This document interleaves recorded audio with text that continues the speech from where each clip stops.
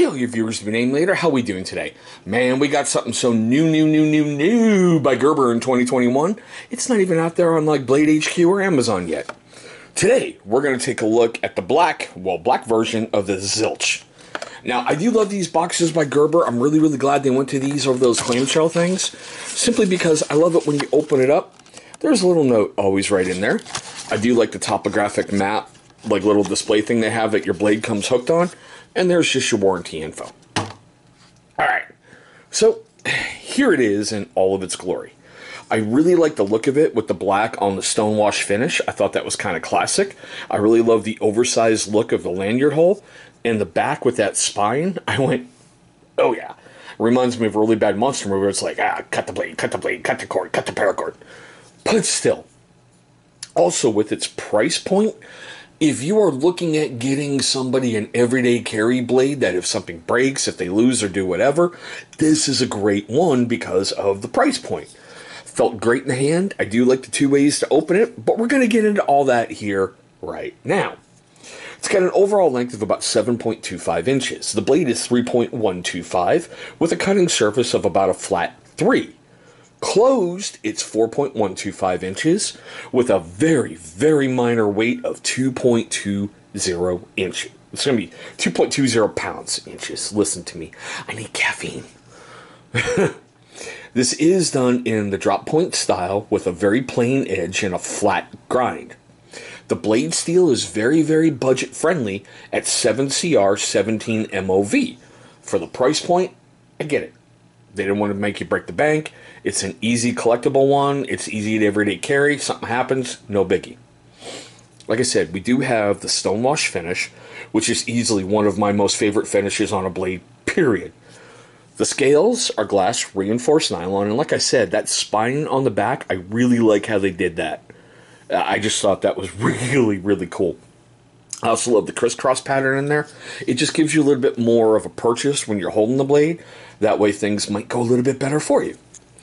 Now, we do have a stainless steel frame in there. Sorry, I'm going to start bringing flashlights, but there is a stainless steel frame in there. We do have a liner lock, as you can see. I like the fact that they really didn't make it massively exposed on both sides. As you can see, it is on one, but it's not ridged, so it's not really going to create a hot spot for you possibility. Now, we do have two ways to open this guy.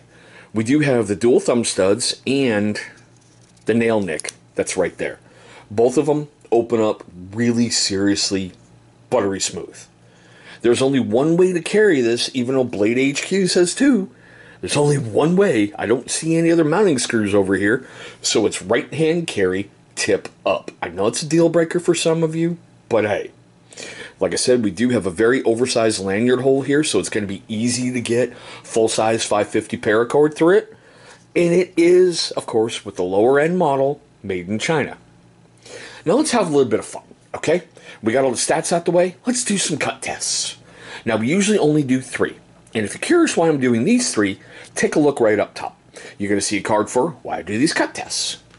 And as we usually start off, heavy-duty stock paper. Yeah, pushing a little. Still cutting, no problem, but let's see if we can get a curly cue. I went in too low. Alright, let's try one more time. Oh, heck with it.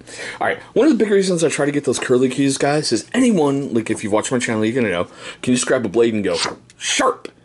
But if you take it and you drag it consistently on that same angle, and you go really slow, something like that should happen. Where the paper starts to curl back into itself. That's showing you there's really no chips, pits, tears, microabrasions, any of that weird stuff. I see a little bit of snowfall on the blade, but no big deal. Okay. Paracord. Like I said in the video I filmed a moment ago, I think I've only got about 10 feet left of this batch, and I cannot wait till it's gone. No, I will not throw it out, because waste not, want not. And I teach my kids, you bought it, you don't break it, you don't waste it, you use it for all its value. Pull test.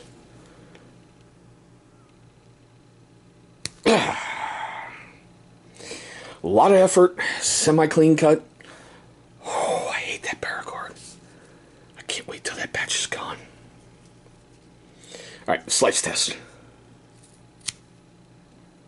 Not bad, but as you can see by how that paracord's kind of frayed and whatnot, probably needs some touching up here. I went through it, but I just don't like the raggedy way it looks. Now, the star of the channel, the man of the hour, the tower of power, Mr. Ratchet Strap. And yes, for those of you out there wondering, I have yet to be served with the restraining order of Mr. Ratchet Strap, but hey, let's have a little fun. That sounded like it kind of ripped to me or tore, so let me try that again. I don't know if you guys picked up on it. It didn't sound like it usually does. Yeah. Either it's going through that thing buttery smooth, or I don't know. I don't even want to look into it anymore. As we usually do, we take a look at the blade. I don't see any issues. No rolls, chips, glints, anything like that. Okay. So like I said, this thing is so brand new, it's not even listed on two of the usual spots. Now, I did all my homework and all the fun stuff on this guy on 7/21/21. I am currently filming this video on 7/22/21. So it's like the day after. Alright, can't find it on Amazon. Blade HQ says coming soon.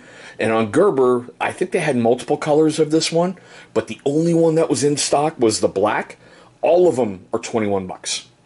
They have yet to be reviewed anywhere online as of filming this video. So, with that being said, we are at my most favorite part of the video. I want to know your questions, comments, love, hatred, anger, all that fun stuff right down below. I also want to know, do you think this Zilch is a nice or an F-bomb? Nice or an F-bomb? I get it, okay? It's a $20 blade. You're not going to expect to go out bushcrafting with it. Letter opener, daily carry, should serve that purpose quite well. But with that fun stuff being said, for you first-time viewers of my channel, I just want to say, hey, thank you so much for viewing this video. Look, I know you have lots of options out there on YouTube, and I'm very, very grateful that you're choosing my channel. Now, for you first-time viewers and you long-time viewers who have yet to subscribe, why don't you leave me a comment right down below what I can do to earn your subscription. You never know how your suggestion may change the course of the history of this channel. After you've done all that fun stuff, in just a moment or two, right down here, you're going to see a big channel symbol popping up. Go ahead, click on that thing. It's going to bring you right to subscribe. After you've gone ahead and destroyed that subscribe button, please, if you so choose, destroy the little bell icon that's right next to it.